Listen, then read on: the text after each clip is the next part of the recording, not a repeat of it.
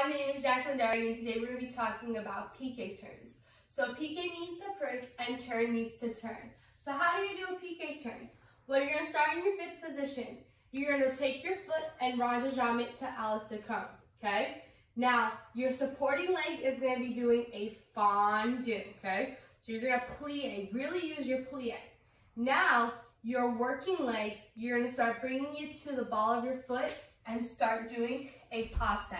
Okay, you want to fondue to the fullest extent, use your plie, and then you want to pop up to your supporting leg. Well, now it's your supporting leg.